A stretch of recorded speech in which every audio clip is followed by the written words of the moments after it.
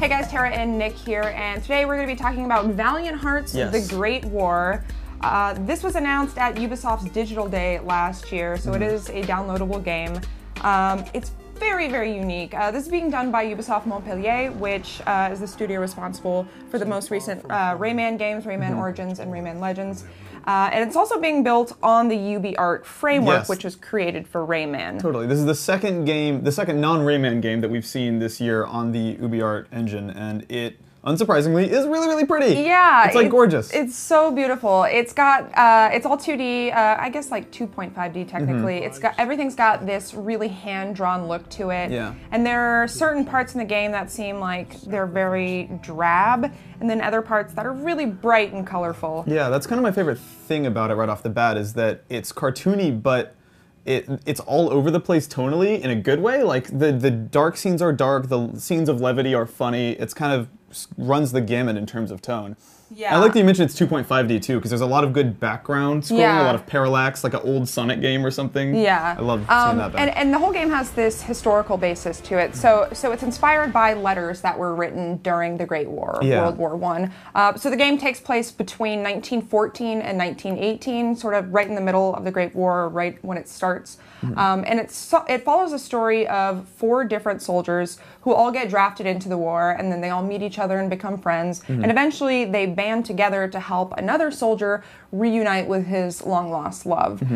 Like you were saying, it does have a very dark story, but a lot of moments in the game are very whimsical. Yeah. I think my favorite example of that is that for parts of the game you'll have this dog companion, and the dog is permanently cute. And what I mean by that is that one of his ears is constantly like in a cute downward bent. Like, it's precious.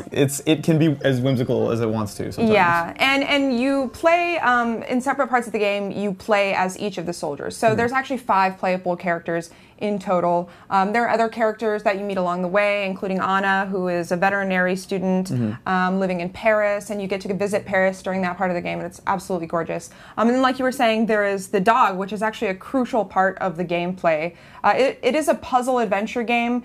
I would say, as far as most of the gameplay goes, it is pretty standard adventure game Pretty fare. typical. I think they maybe deserve some commendation for the way that they've minimized or made it minimal looking. Like, whenever you walk up to a soldier, there won't be a text box. There will be maybe like a noun and a verb, right? Like a picture of the person you should give an item to and a picture of that item. And they've kind of stripped it down and made it very straightforward. But in terms of the puzzle complexity, you're absolutely right there. Puzzle game puzzles. They're adventure game puzzles. Yeah, I mean, you're going to be like throwing objects, moving stuff from this place to this place, and then going back and getting something else. But there are some unique elements thrown in with the gameplay, one of which is the dog. So you can actually play as the dog. At any point in the game, if you press the left bumper, the whole screen will go black and white, which I thought was a really cool touch. And then anything that you can interact with as the dog has a little button next to it. So like press X to bring this bone to the soldier, and then he can, you know, use it as a lever or something like that. You're basically going to be helping out all of the other soldiers in the game. And then there are these sort of mini-game elements interspersed in there, which I was not expecting to see. No, me neither. The healing thing was interesting. Yeah, there are a couple rhythm-based mini-games. Yes, it almost reminds me of the rhythm game sequences in Rayman Legends, where you're sort of running through the level in time. There were a couple sequences we saw where you're driving a buggy in time with music, and like missiles are falling or some obstacle like that, all happening to the rhythm of like a song from the era. It's pretty cool.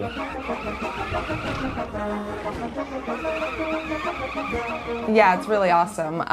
The music actually is one of my favorite things about this game. And there's tons of collectibles around, and each of them has a really cool backstory tied into it. And you can go into the menu system at any time into your inventory and read more about the historical basis of the item you just picked up.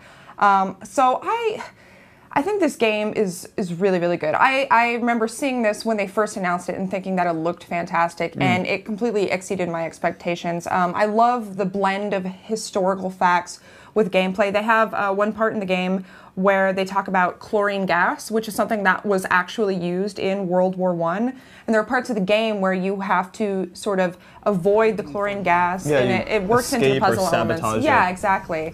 The music, like you were saying, is also one of my favorite things about the game. There's so many like really triumphant World War I era songs in it. A lot of orchestral and piano pieces that are just like gorgeous, and I'm not usually a sucker for that kind of thing, but I thought it was great here. And then just the art style of the game. The setting is I think really interesting too. They have, like I said, you go to Paris at one point in the game. You're out in the actual battlefield most of the time. Yeah, a lot of trench stuff. Exactly, but even the more drab settings of the game seem to be presented in a really beautiful and colorful way. And then just the sort of juxtaposition of the deep, dark elements of the story and the whimsical, funny moments of the game is something that I really, really liked about this. Yeah, it really excited me to kind of see the UbiArt engine used for something other than a platformer, right? Because Rayman was pretty straightforward in that regard, and then Child of Light was basically a JRPG in this engine, and now they're showing us that you can do almost a minimal point-and-click adventure with it, which is really cool. Yeah, two completely different art styles, totally. Rayman and Valiant Hearts. One thing that I really liked in this game that I don't think I really saw in other UbiArt games is there's a lot of neat picture-in-picture stuff where it'll cut away a corner of the screen and show you the action somewhere else on the battlefield. Exactly. It is not out yet. It's not finished. So there were some technical issues occasionally. I'd see like pop-in, which I've never seen in an UbiArt game before, or characters sort of loading in after the background did, but for the most part it seemed extremely solid and extremely polished. And it is releasing soon. This is coming out June 25th, and it's going to be on a ton of different platforms. I believe they're planning for PS3, PS4, PC. Xbox 360, Xbox One, and PC.